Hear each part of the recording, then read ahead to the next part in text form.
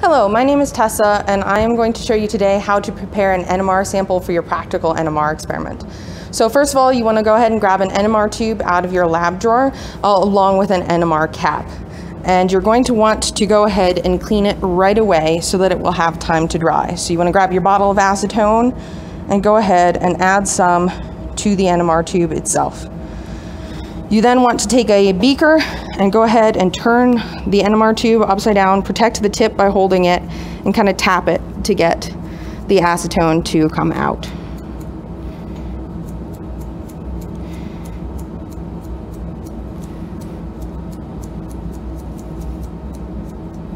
Then once all of your acetone is out, you're going to go ahead and put it in an Erlenmeyer flask or a beaker upside down to allow it to finish drying. You want to give it a little bit of time to make sure you get rid of any of the leftover acetone. Once that's done, you'll be able to take your nice clean NMR tube and prepare a sample to go in it. So you want to take some of your sample solid and take a little bit of it and put it in a clean vial.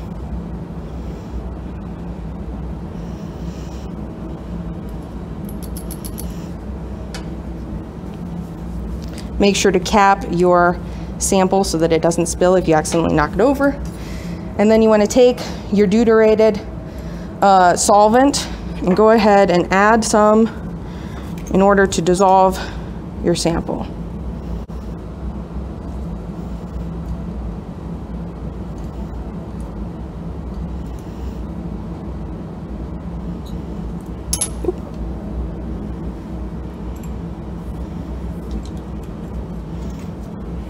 You want to make sure that all of the solid is dissolved before transferring to your NMR tube.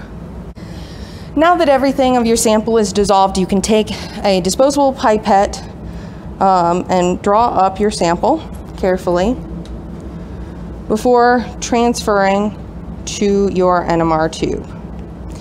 Once you have it in the NMR tube, you want to check the depth. You want to have 3 fingers worth of solvent in it before capping and adding a label.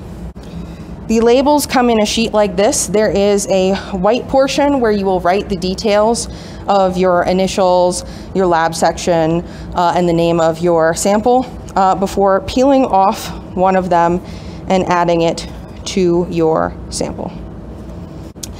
So now that you have your NMR tube with its sample and capped, you can take one of the NMR tube labels coming in a sheet like this. You can bend back this one portion in order to peel away the label. And after you've written everything on it, you want to go ahead and put the white side on first, just below the NMR cap, and start to wrap it around so that the clear portion covers the portion that has the writing on it and will protect it. You want to make sure that you don't have any old NMR labels on there, so make sure to take those off before you add your label. Now that it's all labeled, you can go ahead and submit your NMR sample. Okay, so once you have your NMR tube ready, you will come over to this computer station in order to submit your NMR. There are going to be these racks here where you can place your NMR sample. One of the things you want to pay attention to is the color of the rack. So this one is blue, for example, and then there is a number with an arrow pointing to the slot. So be careful that you look at the right number for the slot that you're going to be putting it in. So I've got opening 7 there. So you want to go ahead and take off your gloves since we are trying to keep the computers as glove-free areas. And then you will come over to the computer here, and you want to make sure first that you find the right color that matches the rack that you put your sample in, and then you want to find the right position before putting in all of your information. We do have a drop-down section, or a drop-down box for the section, and then you will type in your initials, your email, your sample name, and then make sure you have your solvent and your experiment selected. Once you're done with that, your sample is submitted and you should be done.